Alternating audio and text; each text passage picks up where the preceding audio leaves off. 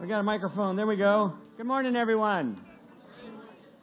Good to see everybody here this morning, first Sunday of November, and the weather changing and all. I hope you've been able to enjoy the weekend and enjoyed a little bit of Halloween last night. Just turn to the back of the bulletin real quick. 3 little quick announcements. Tonight at 5 o'clock, upstairs on the 3rd floor in a big room up there that we're calling the Spontaneous Theater. We're setting up for the Improv First group to do a little comedy and hope that you all can come and join. We'll have refreshments. It's free. It's going to be about 45 minutes, if that long, but it'll be a fun time to get together and just visit some. But the group, about 20 people, got some fun stuff planned, so we hope you can be there for that. That's at 5 o'clock this evening. And then Lynn Deloney is leading a book study group that's a follow-up to what we've been doing in here, but it's more in-depth. You can read about it there. We give everyone a chance to sort of dig deeper into this. There's 2 opportunities if you want to participate in either of these book study groups. And then on Monday, we continue with our wine and wishful thinking. If you're visiting with us, make sure, especially first time, that you pick up a CD from our band, some of their music back here afterwards, and also we're glad that you're with us. Also, everyone else, register your attendance while we're sitting here, and we'll get started. Turns out they need me for this first one.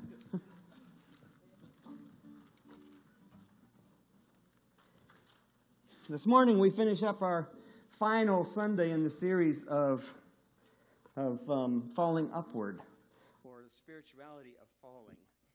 This is one of my favorite songs as well. Grew up and was weaned on this guy.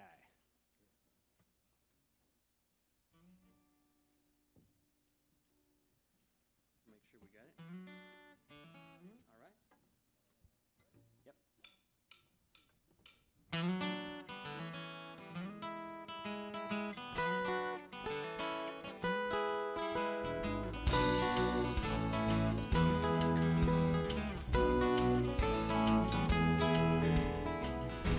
To learn how to fall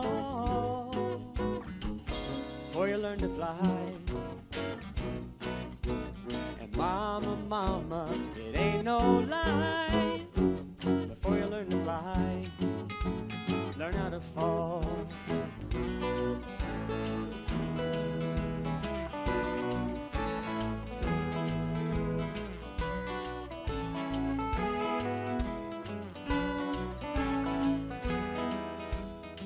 You got to drift in the breeze before you set your sails.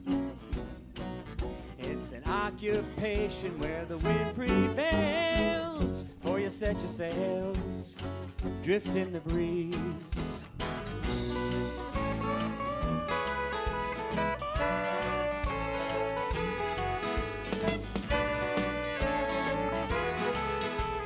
Since the world began, everybody's got the runs for glory.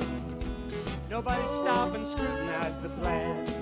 Nobody ever stops and scrutinizes the plan. Nobody stop and ever scrutinize the plan.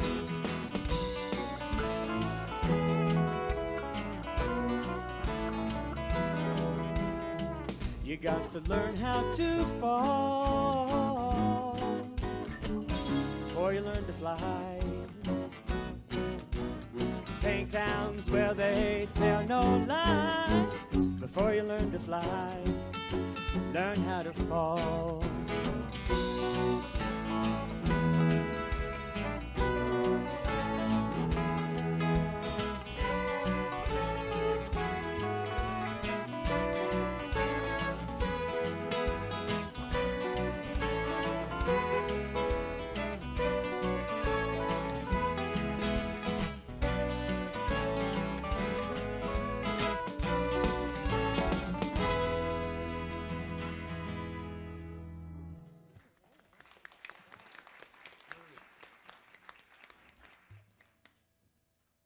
Got to learn how to fall. Before you learn how to fly, you got to learn how to fall.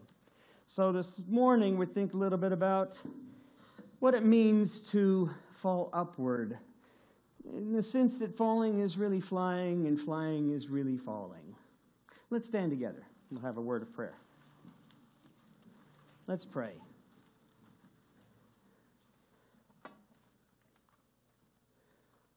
Holy One, as we gather this morning, we are grateful for this chance to be together in community.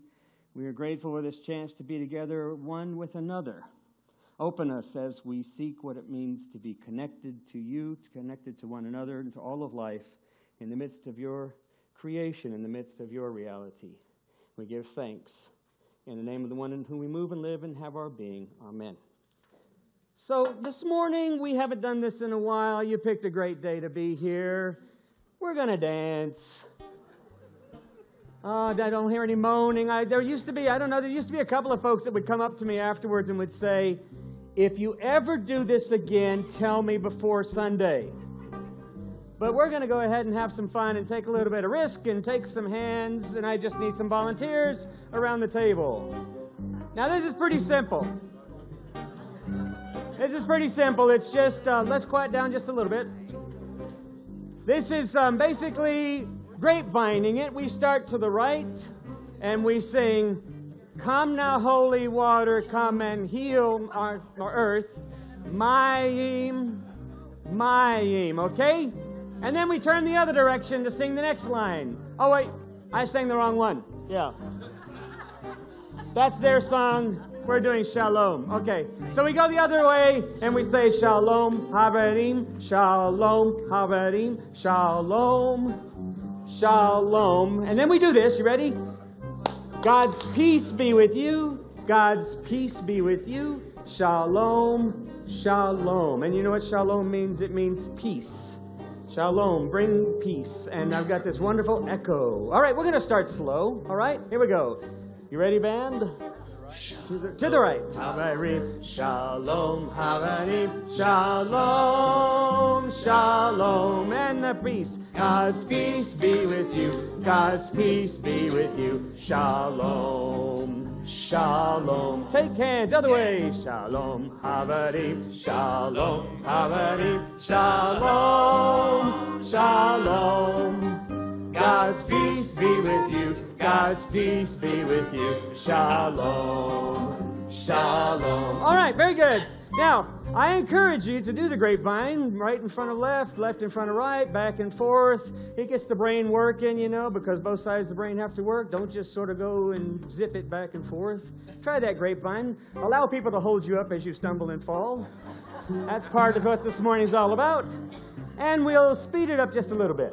Here we go.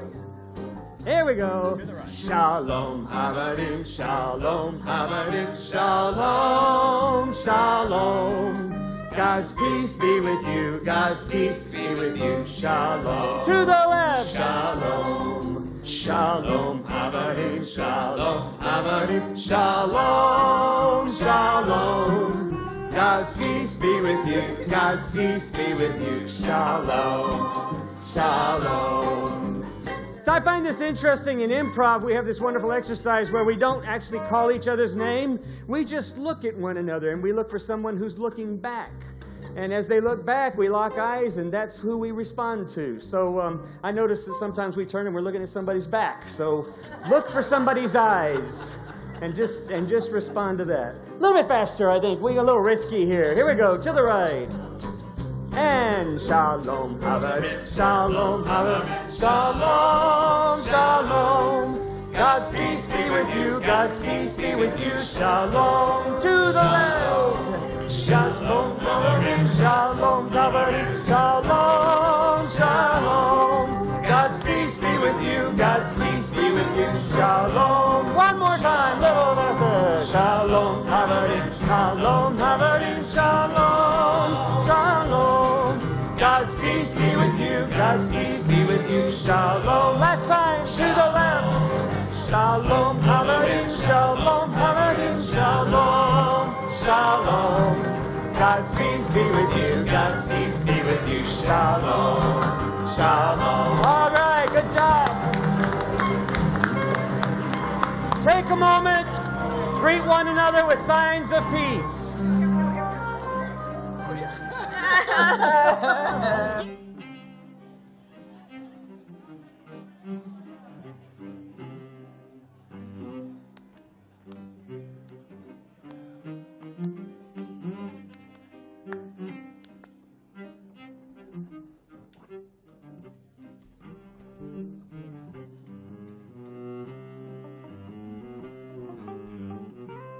Nice job on that. Hey, of course I forgot to ask people to come forward with their offerings and registration, but that's all right. We'll figure out where to do that a little bit later on, so don't worry. You don't get out of here without doing a little letting go.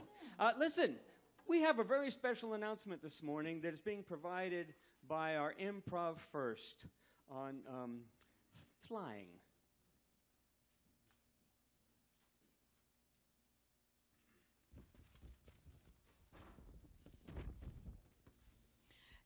FEAR, future events appear real. Do you suffer fear of flying? Fear of falling? Fear of failing? Are you anxious about tomorrow? Regretful about something that happened yesterday? Are you still thinking about that date who dumped you right before the prom? 25 years ago? Today, there is hope. Present Moment Pharmaceuticals presents the Now. Now, there is nothing to worry about. Right now, nothing you were afraid of is happening. Staying in the present moments now, there is nothing to regret. There is only now. Side effects of being in the now can include a general prolonged sense of contentment and well-being. Improved relationships with family members. Feeling the need to forgive irritating relatives. Loss of worry about the future. Smiling at strangers in random act of kindness. And recurring impulses to catch a blue boat home. Present moments now may cause acne to clear up, crow's feet to disappear, and balding people may experience new hair growth. If none of that happens, be in the now and you won't mind. Brought to you by Present Moment Pharmaceuticals.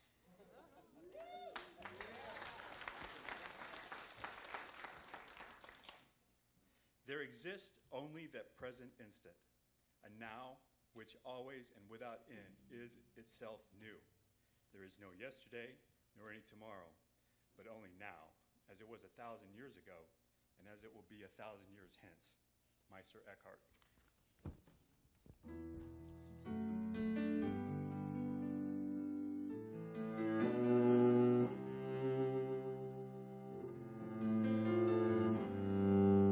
Would you sing with us, please? If I were to pray, if I were to pray, in the breaking of the morning, the dying of the day, what would I say? What would I say? What would my heart speak if I were to pray? And if I were to sing, if I were to sing, if my soul could give some honest offering, what would I bring? What would I bring? What are the simple truths my soul would want to sing?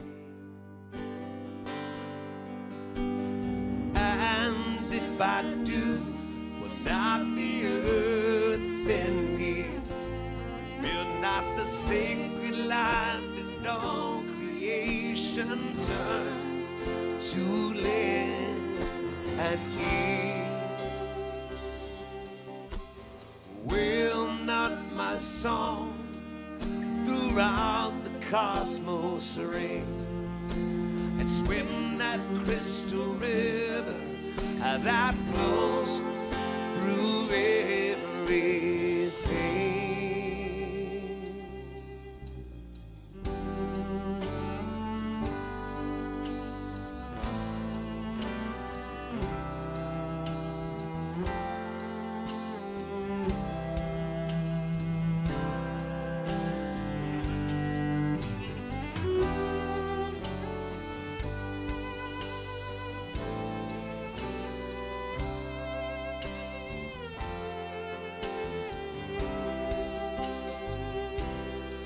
Go again. And if I were to pray, and if I were to pray, in the breaking of the morning or the dying of the day, what would I say? What would I say? what would my heart speak if I were to pray?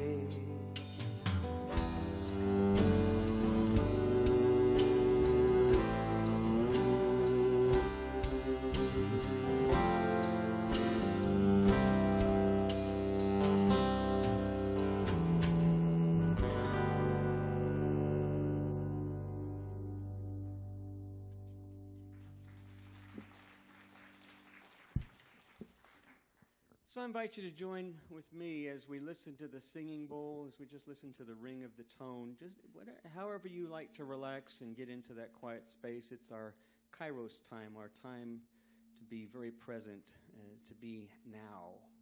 So just invite you to take breaths and allow the sound of the bowl to focus your attention away from everything else.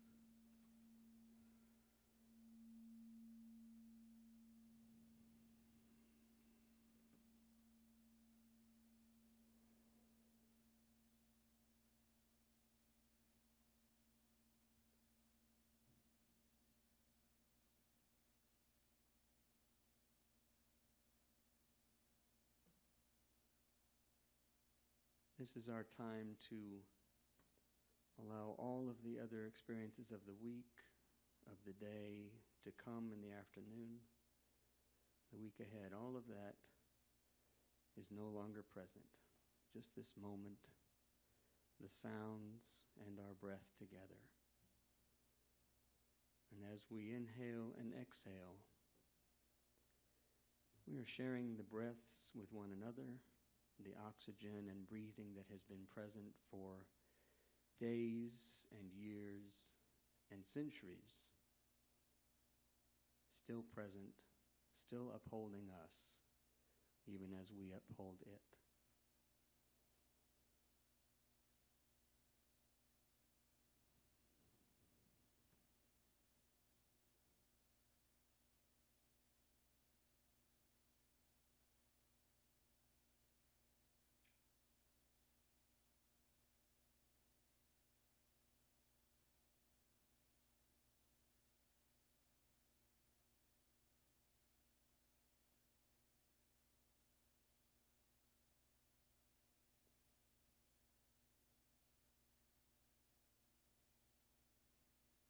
Meister Eckhart once said that if all we can think of saying is thank you, that prayer alone is enough. Amen.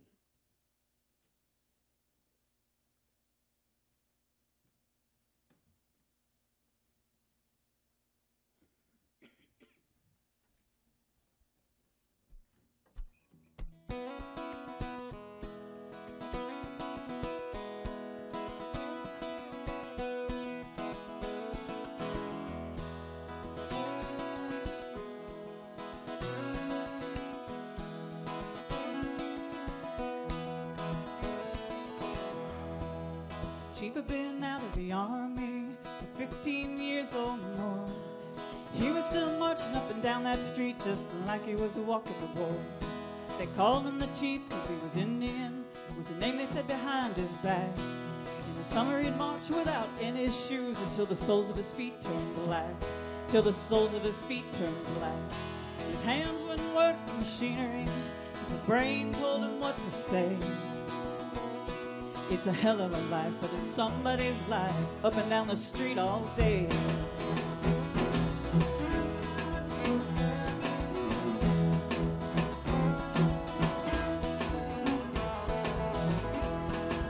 Honey, have a look at the places, like a dog running on a track. The wheels keep on going as fast as you get there, you don't ever get to go back. I don't really know what I'm doing, just watching myself in some play. And the actress looks like she wants to go home and lie in a bed all day. Yeah, lie in a big bed all day. His hands wouldn't work the machinery, his brain told him what to say. It's a hell of a life, but it's somebody's life, up and down the street all day.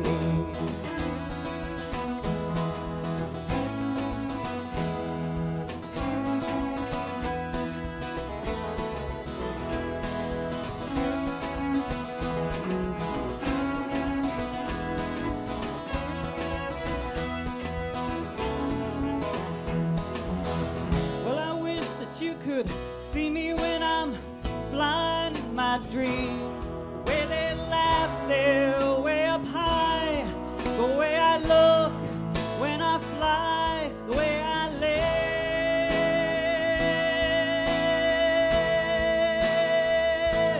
the way I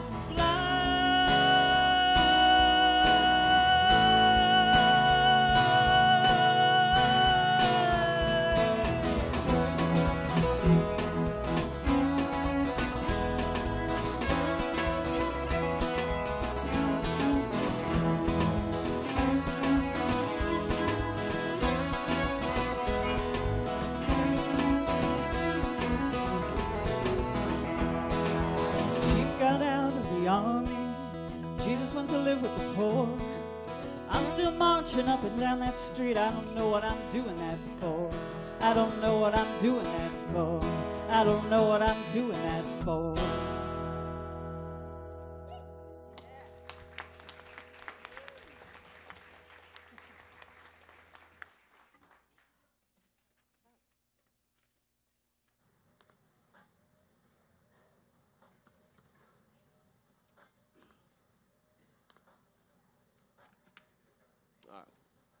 We're waiting on Tom, I think. Well, in the meantime, how's everybody doing?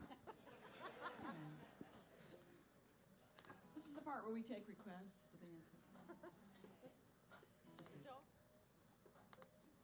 I'm sure he'll just be a second or two. His office is right there. And now we have Lynn's way more better at this. Zen Lynn, my friends. Yeah, all right. Let's give it up for Mr. Lynn. Just a quick political service commitment. No. This Wednesday and this Sunday, we will begin a new class that's just going to go through November. And it's on this theme of falling upward. Those who are interested can be reading the book or parts of the book. We're not even going to get that much into it, but the early part of the book by Richard Rohr. But a big part of it is going to be bringing yourself. And in whatever ways, stories that relate to your own experience, if you would like to, that can be part of a circle of trust. And we'll have ways of beginning each time that kind of emphasize this is a sacred space and time together, so it's not just quick conversation, that people have time for their souls to show up. So that's what it's going to be about. I've already just talked to somebody, said, which one are you going to go to, Wednesday or Sunday? He said, both, which is okay if you want to show up, because it's not going to be repetition of the same material, because it's about reflecting on that material related to your own life. It's kind of improvisational living, and it's and however it shows up. Anyway, is Tom here yet? Well, I'll tell you what he was going to say. No, really, this theme, I noticed the song, the very first one, was all.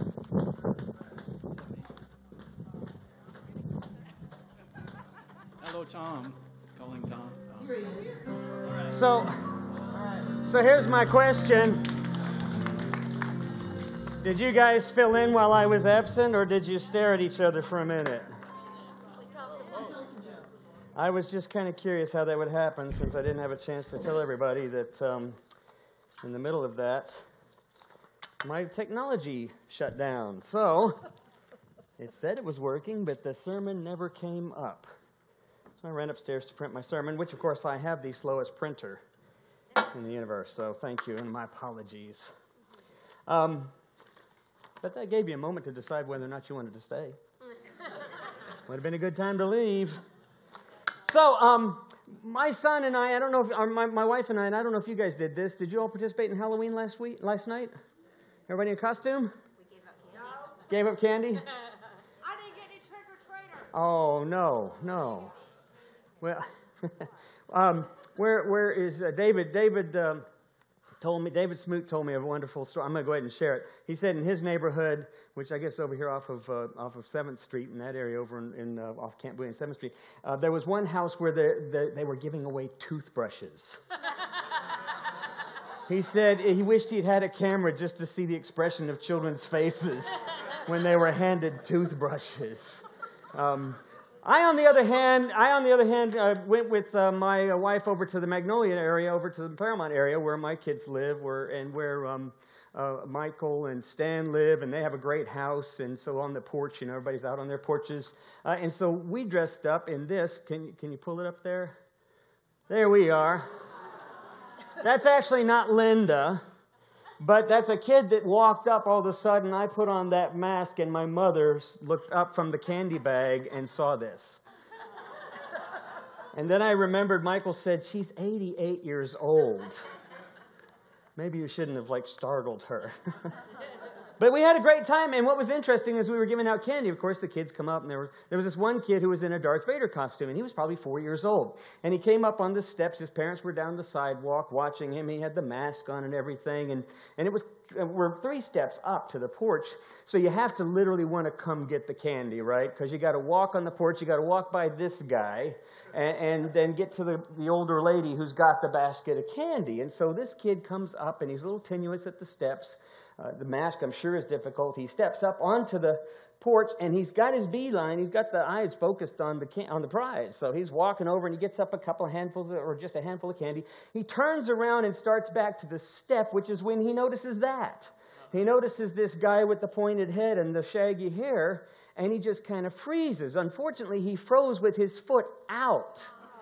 But he hasn't taken a step yet. He's in this midpoint of what's going on, what's happened here. And he hears somebody, it's his mom or his dad, says, look out where you're going. And so that's when he kind of focuses back again, and he starts to step down. I mean, it's a little tenuous for a little 4-year-old in a costume with a Darth Vader mask on. And as he's stepping down, something suddenly catches attention. I guess he's wondering if he got the candy after all, because now he's looking up like he's trying to see his hand while he's stepping onto the bottom step. And he takes that left foot and starts to step forward as he's looking at his hand. And clearly, this kid has no sense of where he's going, only what he's looking at. And that's when someone else shouts, look out, to which he turns and falls on the sidewalk. And, of course, there's the screaming and there's crying, and he's fine, and he's a little bruised. But the most important thing is he looks up and he's still got his candy. And he starts to walk off.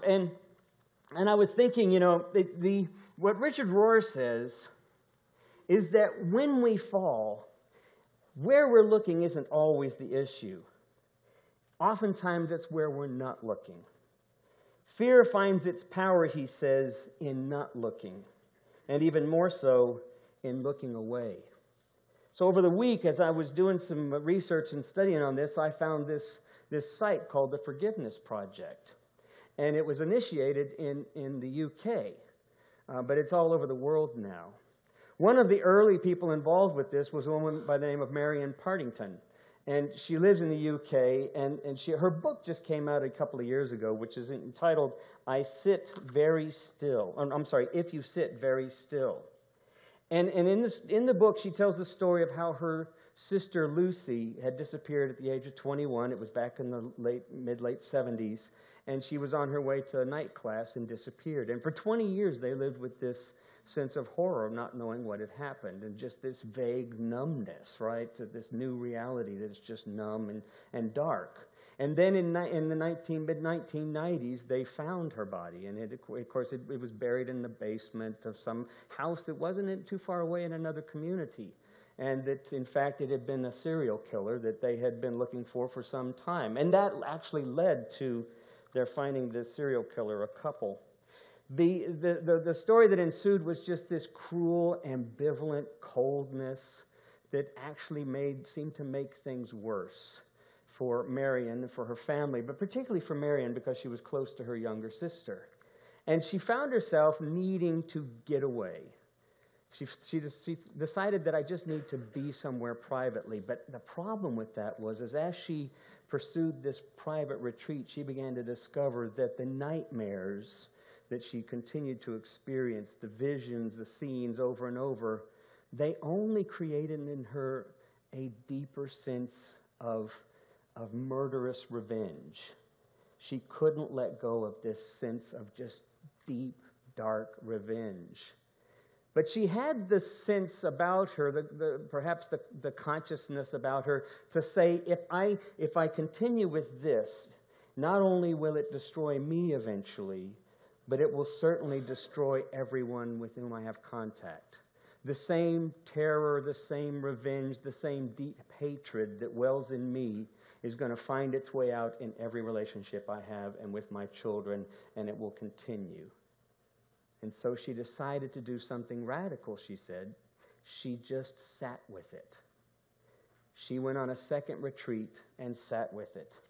She said that at some point, she entered with it. She wrestled with it. Brene Brown came out with a new book recently. Lynn and I have been talking back and forth about it. You know about Brene Brown and all of her research with vulnerability and the TED Talks. Those are so famous for her coming out and just sharing this vulnerability and how powerful and profound that experience is. Well, she wrote a new book called Rising Strong, and it's a good book. I've only glanced at it, but I'm going to dive into it. She talks about how to face those deep disasters, those deep crises, those deep darknesses within us, whether it's shame or loss or pain or suffering or illness. She talks about how to face that. And one of the things she says is that you have to face the darkness with curiosity, which I think is an interesting idea. You have to be willing to enter it with curiosity. She said that's exactly what Marion said she did. She said, I entered it, I wrestled with it, and then she says, I created with it. And eventually, she writes, I discovered that in my sister's murderers was a sense of myself, and remarkably a sense of their own humanity. And she began to redefine words instead of forgiveness, because that seems still like something I have to do for someone else. She defined the term forgivenness, the way life is and the way we live it with one another, and that it's given for in as much as it's a givenness. So she learned how to live with this in a way that allowed the pain, but at the same time engaged it. And as a consequence, she was one of those early people to work with the Forgiveness Project and continues to work with that, which works with victims and the criminals. Richard Rohr said that fear often gets its power from not looking or from looking away too hard, which we might think of as running. Whether it's a big loss or a sudden loss of a loved one or a divorce or a diagnosis of cancer or simply a small kind of darkness that we face all the time in our relationships with others, at staff or in family, and little bitternesses that develop and the little dynamics that develop where we just let people get under our skin somehow. That when we fall and we avoid being with that pain, we allow it to root and we allow it to fuel. And we find ourselves living out of that defensiveness and bitterness that arises simply from what Richard Rohr calls the unknowing. Richard Rohr suggests it's difficult for us, especially when we spend most of our lives, as we've talked about in that first half of our life, where it's all about controlling, where it's all about establishing, where it's all about defining ourselves. In the first half of life, the world is a lot like Shakespeare said, right? Do you remember the quote, all the world is a stage and we're merely players on it? It's a very dualistic way of looking at the world. But it's also the way that a lot of us live our lives. We find ourselves sort of living out life in a way that either has been sort of a destiny for us, or perhaps a part of our family history, or perhaps a self-made direction. And nonetheless, though, we still define ourselves in contrast to others. We define ourselves in how we establish our ultimate identity and make our way. But then Richard Rohr says that dualistic way, which is not a bad way, by the way. It's interesting if you get to the end of the book. I'm not sure how many of you are reading the book, but when you get to the end, it's amazing how all of this starts to make sense. We need dualistic thinking. We definitely need ways of somehow defining ourselves against an issue or figuring out how to resolve something. But at the same time, if we don't allow ourselves to see the connections, if we don't engage this understanding of things as interconnected, then what happens is we get trapped in dualistic thinking. We never get out of this small-mindedness. We never see the bigger picture. We continue to live out of patterns because that's dualistic living. We end up in patterns like a stage, and we play our parts. So that when we suddenly fall on our faces, or we screw up, or we're the victims of a disease, there is no healthy ending. Now, that's not to say that doctors can't provide a cure, but there's no ultimate healthy ending to that. And for many people, there doesn't seem to be a reason, right? There doesn't seem to be a reason for that mystery, for that suffering. And Richard Rohr says it's because that's where we need to move beyond. And as Marion mentioned in her book, as Brene Brown says in her book, that's the one place where we are suddenly invited into a greater mystery. I hope you read the text. I'm going to try practicing this. I know that I was with Sharm Robarts in Disciple Church, and I know that they put their text in the top of the bulletin, and then they never read it. It's kind of assumed that you'll read it. I thought maybe we'll try that and just see if you read the text. So now I'm looking at you, and you're all going like, "No, I didn't read the text there. I saw that. I didn't know that. I figured somebody else will do that for me." But if you'll read that text, it's amazing, this idea from Isaiah, this lamenting. Where is God in the midst of our travails? Where is God when we're having these conflicts and problems? And as the text says, don't you know anything? Haven't you been listening? God doesn't come and go. God lasts. God is creator of all you see. God doesn't tire, pause to catch a breath. The Holy of all energizes those who get tired and strengthens the dropouts. And then I love this last line, but those who wait upon God get fresh strength. They spread their wings and soar like eagles. Richard Rohr argues in his book that when we learn to see the world not as separate, but as all connected, that we live in the midst of God's reality and God lives in the midst of our lives, that we are connected to one another in profound ways, we begin seeing our relationships differently. He calls it a second naivete, because it literally changes the way we view the world. The world is now larger. It's wholly interconnected. Mystery empowers us with a deeper joy and a sense of the one in whom we live and move and have our being. But he argues, and this was the hard part. I've mentioned this several times in this series, and I know I've gotten feedback from folks too. This is the hard part. He argues that in reality, ultimately, sometimes the only way to get to second sight, to get to that second naivete, is through the suffering. The only way to face that way of seeing the world larger is to face suffering.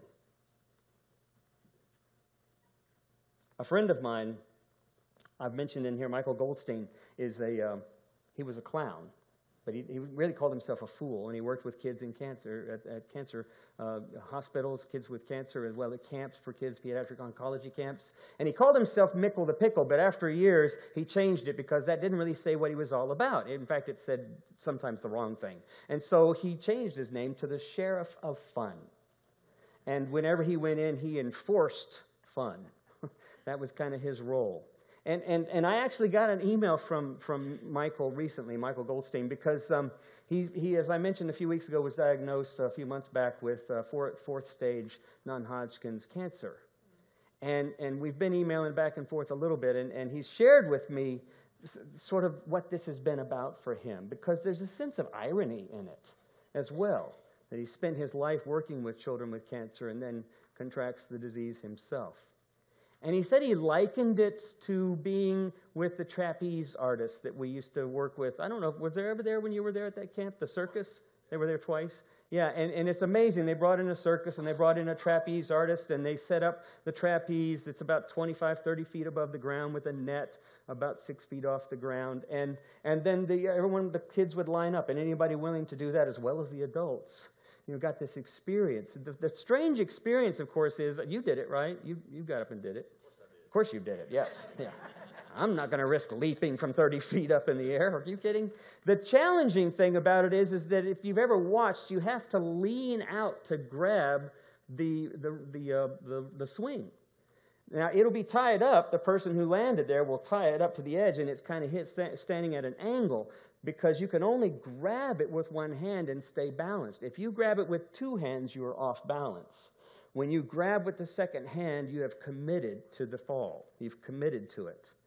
And it's a strange reality, because the first time, maybe even the second time, I've done it a few times, but as you're holding that, you have this strange sensation of which you are literally saying, I'm going to lean out and fall. And it's not just a matter of trusting. There's this anxiety that just is hard to define, right? You're the one holding. There's no other cable holding you. You're just holding on to it, and you're going to swing out there. And some of us actually got to swing out and do a flip because we'd already swung out and landed, and so we kind of pushed ourselves. But as you're doing it, you're looking down. And he said when he did it the first time, he was looking down, and he saw the kids looking up going, you know, you can do it, Mickle, you can do it, Mickle. And he was looking down feeling this courage, right? And the kids encouraging him. But he said something interesting happened to him that he discovered now that he's having cancer. He said, I noticed that they were mirroring my anxiety. But at the same time, some of them were mirroring not courage. They weren't saying just you can do it. He looked at the trapeze artist himself, and he looked at some of the others who had done it. And their smile was one which said, you won't believe what this is like. You can't imagine. It was like an invitation. He said they were mirroring something completely different, and he said it overwhelmed him so that he realized he needed to do the same thing because those kids were looking at him with the you can do it, but they weren't seeing the invitation. And so he began to smile with this sense of playfulness that he was characteristic of, and he reached out, grabbed it, and let go and swung in the air. And then he said as soon as he got up in the air, he didn't do a flip. It was awkward. He twirled up and landed flat on his back and bounced up and down on his back. And, of course, it looked funny because, you know, your butt comes up in the air, and then everybody's laughing and everybody's cheering. He said, Tom, when he was telling me about this, he said, the thrill was not in flying. The thrill was in letting go. The thrill was that strange moment when I was suddenly not aware. I just reached, and I let go. The consequence was, you know, I looked like a total idiot because I landed, and it was all awkward and got tangled up in the net, and everybody had a good laugh. But it was that moment where everything seemed the same. I wrote in my blog this past week that I got on my bicycle for the first time. I don't know how many of you read that. You can go back and check about the bicycle accident. I can pull down my arm, but I don't want to disgust you. There's a nice big old scar right here. And there's a bruise on my hip, and I won't show you that. But I'm okay. I'm okay. You can read about the accident. What was interesting was that after I got back on the bike and I rode to the park, I had this wonderful experience of seeing a couple of birds. And it was like an elderly bird, like maybe the mama bird, the papa bird. It was a blue jay, and then another little bird in the nest. And they were calling back and forth, and it was very clear that this one had been trying to get that one to leave its nest. And what I realized was that this one was just, it wasn't going to do it. It was just as if it's saying, like, I know I'm supposed to, birds fly, I'm not going out there. And this other one's saying, like, you don't know what's out there, you don't know what's waiting for you, it's amazing. If you just open your wings, reality is waiting for you to just open your wing. It's going to receive you. But again, the bird wasn't going to do it. And it suddenly happened. It was like this moment, right? It's not the moment when I decide, now I'm going to take a risk.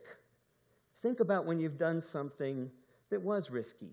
Think about a time when you finally faced something that you refused to face. Maybe it was in a counseling session. Maybe it was with a friend you were talking with. Maybe it was on a retreat on your own. But at some point, you faced something that you just didn't think you could face.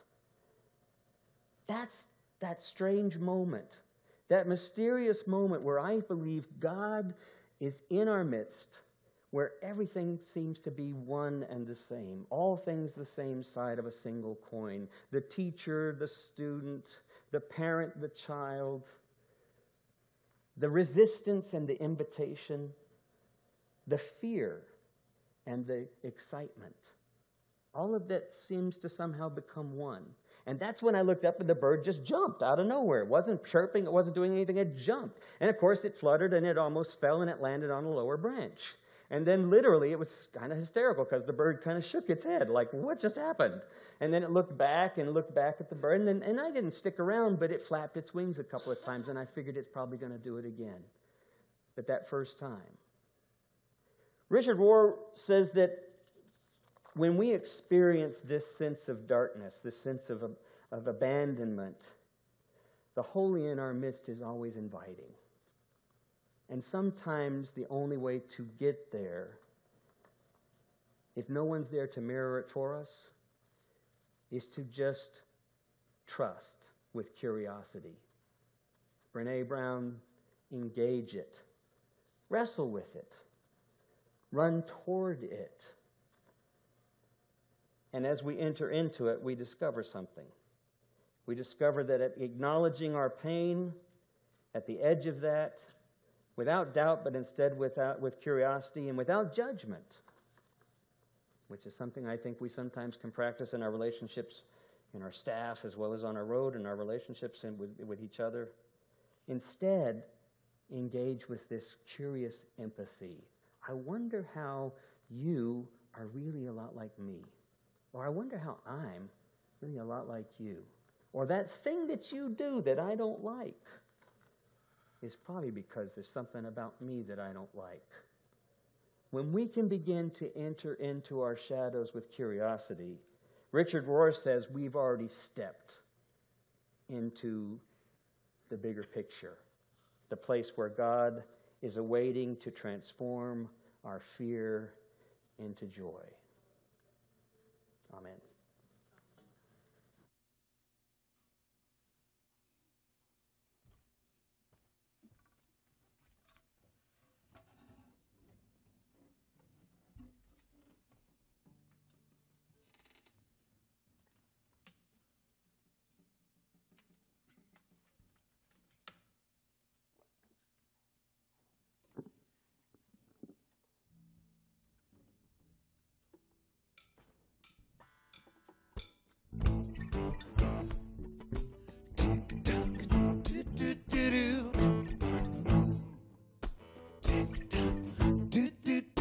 Time keeps on slipping, slipping, slipping into the future. Time keeps on slipping, slipping, slipping into the future. I wanna fly like an eagle to the sea. Fly like an eagle, let my spirit carry me. I want to fly like an eagle till I'm free. Oh, oh, till the revolution. Feed the babies, don't have enough to eat. Shoe the children with no shoes on the feet. House of people living in the streets. Oh, there's a solution. I want to fly like an eagle to the sea. Fly like an eagle, let my spirit carry me. I want to fly like an eagle till I'm free. Oh, oh, till the revolution. Time keeps on slipping, slipping, slipping into the future. Time keeps on slipping, slipping, slipping into the future. I want to fly like an eagle to the sea. Fly like an eagle, let my spirit carry me. I want to fly like an eagle till I'm free. Oh, oh, till the revolution.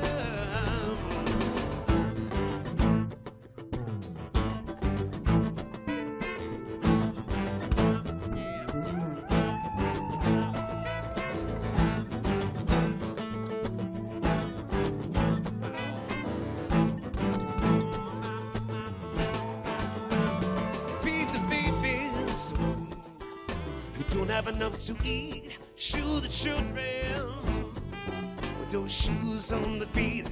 House of people that are living in the streets. I know there's a solution. I want to fly like an eagle to the sea. Fly like an eagle, let my spirit carry me. I want to fly like an eagle till I'm free. Oh, oh, to the revolution. I want to fly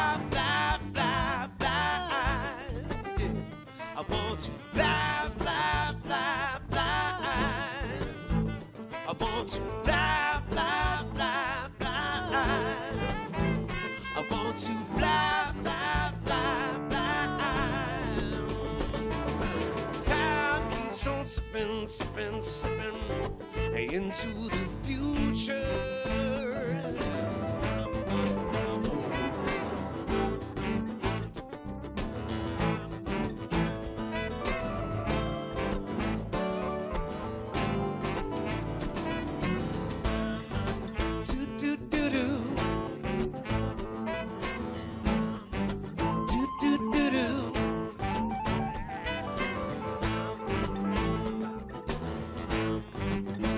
Slipping, slipping into the future. Tick-a-tock, do-do-do-do, tick-a-tock, tick-a-tock, do-do-do-do, tick-a-tock, tick-a-tock. Time keeps on slipping, slipping, slipping into the future. Oh, time keeps on slipping, slipping, slipping into the future.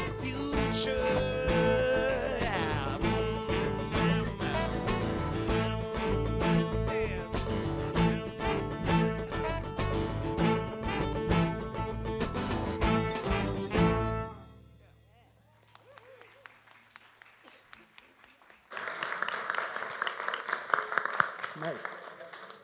So let's stand for our blessing, and you guys gonna play that chorus for a little while afterwards? Yeah, so y'all stick around. We can sing that as you want, or just walk out as you're singing it. Fly like an eagle. And let's take one another's hands. I invite you this week, as you're thinking about all of this, I invite you also to pursue one of the book study groups and get a little deeper into this. It's a fascinating book.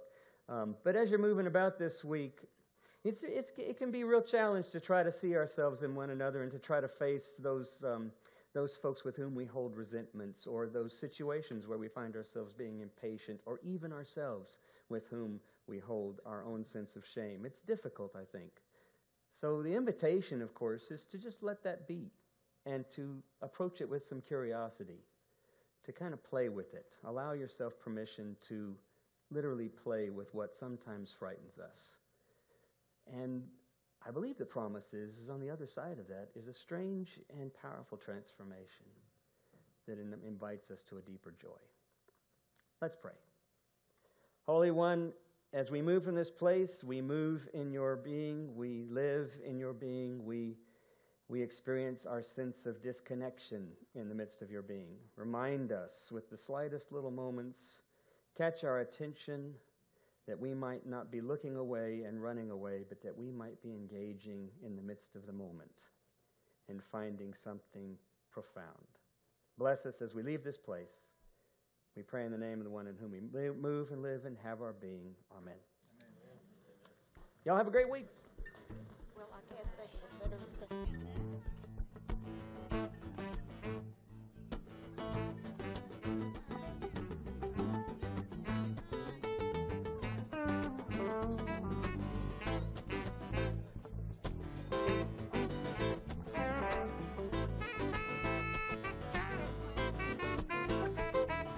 Time keeps on slipping, slipping, slipping into the future.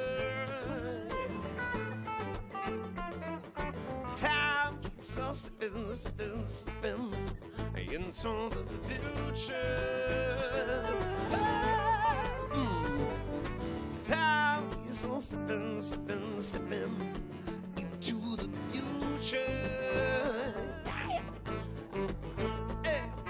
Time keeps on slipping, slipping, slipping into the future.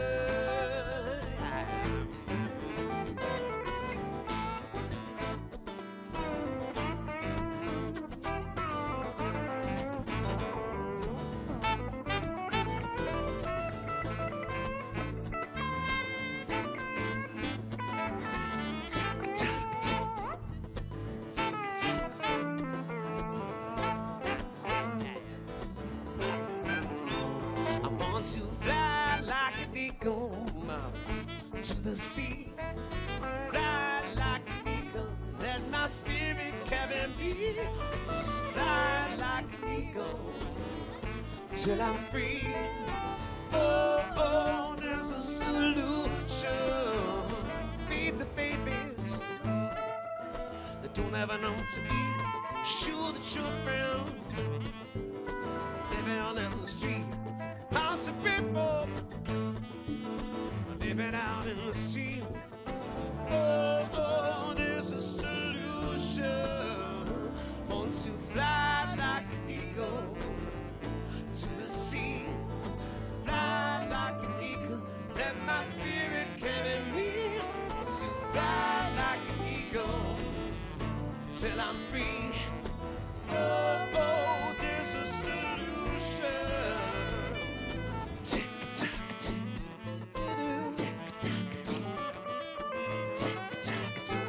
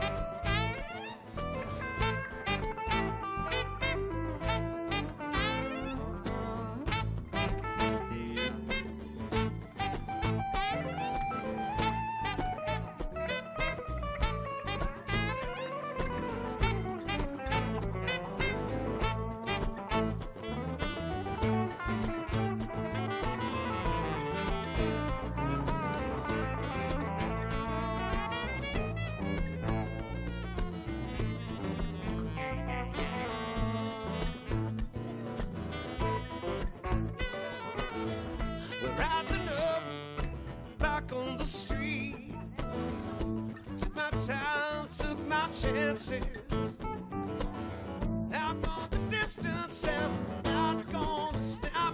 Just a man at his will to survive.